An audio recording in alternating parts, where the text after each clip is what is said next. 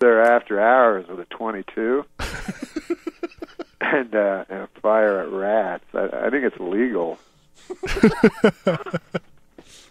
So is that what's bringing you back then? You're coming to Calgary next. Can't believe you guys don't know about that. No, I mean I'm just new to Calgary, and this isn't something that's in the I'll in the take guides. you out when I go there, man. We'll have a good old time at the dump. Shooting rats.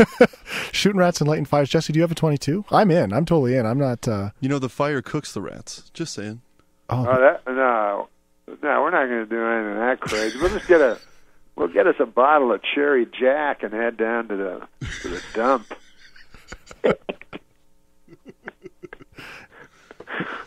Oh my wow, God. where do we take an interview from here?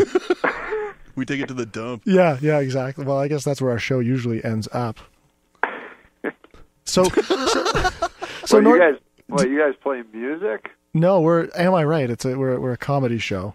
Yeah. You've never heard of us before this moment? Are you on the computer? Are you on Twitter?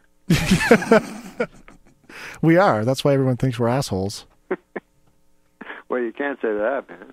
No, we can say that. We're on late. We're on late night. This is anything goes. So really? If there's anything like ribald you want to get out of the way, I mean, now is the time to do it. Our listeners just fall over themselves to hear that kind of stuff. Why? What's the worst thing you can say? The F word, probably. Why did you say it like that?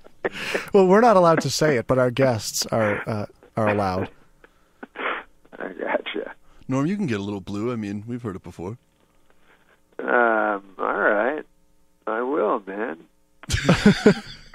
Don't do it right now, though. Wait to surprise us with it. Okay. Surprise us with it. So, I mean, what can people expect then when you come to Calgary? Is this going to be stand-up? Are you going to be doing scat? Are you going to be doing impressions? I'll do what I like, you son of a bitch. What? Is that too early? So it's insult humor? No, what am I going to do? I don't know. I just do, kind of just talk, yammer on. Sometimes it's remotely entertaining. You're really selling the show, Norm. Yeah, this is definitely worth the $60 ticket, Norm. Thanks. No, it'll be fun, man. People will be laughing. You bring, what? Hey, bring your lady friend. Pick up a bottle of Cherry Jack on the way. Listen, and everyone's welcome. You know what I mean? Well, you're in luck, though. Has anybody told you about the venue you're playing here in Calgary? No. I mean, it makes not it is the Bellagio. It's called Flame Central, as in the Calgary Flames. It's not called Flame Central. The hockey team bought a bar, and you're performing it. What? Yeah, and it's amazing. There's no doorknobs at the place. It's just Calgary Flames logos that you pull on to open things. Wait, are you telling me the truth? There's no word of There's a lie. no lie here, Norm. What does that do to your art form, do you think? Because I get embarrassed to walk through the doors of Flame Central. I can't imagine what it'd be like on stage. Oh my God! People will be twittering me all night long after that. After I do Flame Central. Who's your manager? Fire him.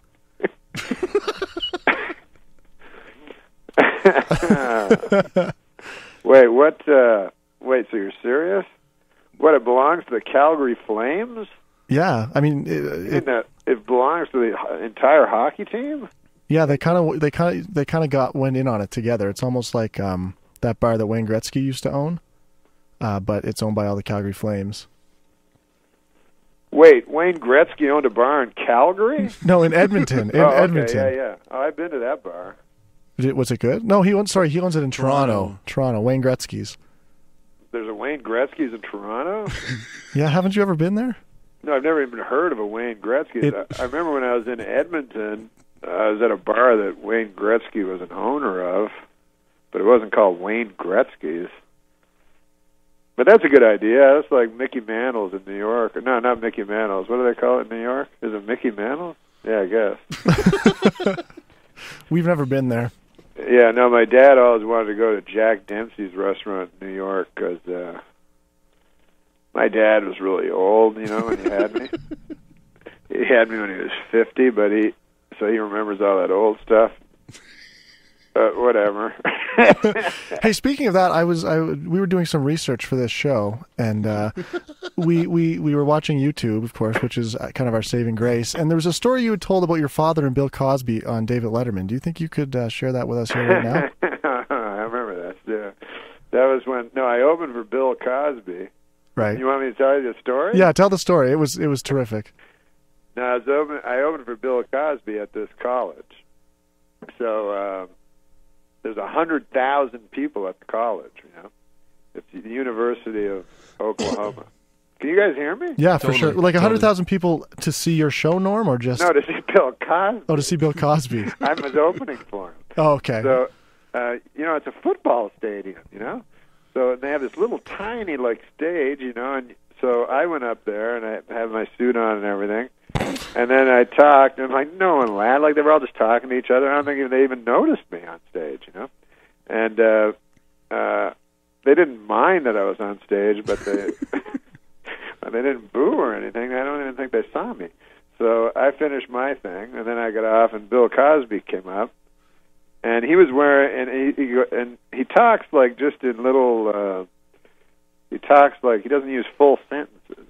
So he said, why, I was wearing a suit, he goes, why this suit, suit, or something like that.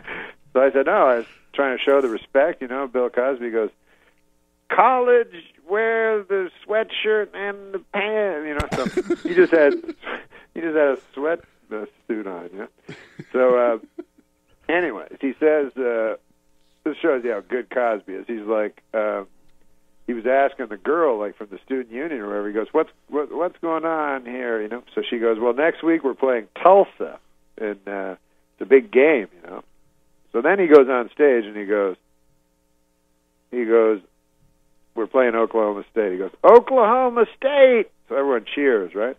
Then he goes, "Tulsa!" Then everyone boos. And then he says it slower. He goes, "Oklahoma State!" And then everyone goes crazy. Goes, Tulsa! He does this 6 times, and the audience is going insane by the end of it, cheering and booing. And then at the end he goes, "Next week I'll be playing Tulsa, and I'll be doing that bit in reverse." Then he laughs. Everyone laughs.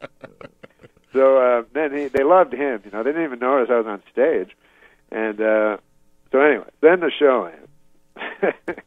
And then I'm talking to him, and I was telling him, because when I grew up, my dad and I would listen to Bill Cosby albums. He would love Bill Cosby, my dad. So I said, "My dad loves you." He goes, "Where's your dad live?" And I said, "Ottawa." He goes, "Ottawa." And then he turns to his manager guy that was with him, and he goes, "Maury, aren't we playing in Ottawa? When? I thought the schedule..." So then the guy goes, "Yeah." He goes, "We're doing it in August." He goes, "Yes, take the man's name down, and we will." And so then he says, "I will meet with your father, take him back, and we will speak, and I will put him in the front because people like to be." And then after, and so just put the number down on the paper. So then, I go to write the number down, and it occurs to me that my father's dead. So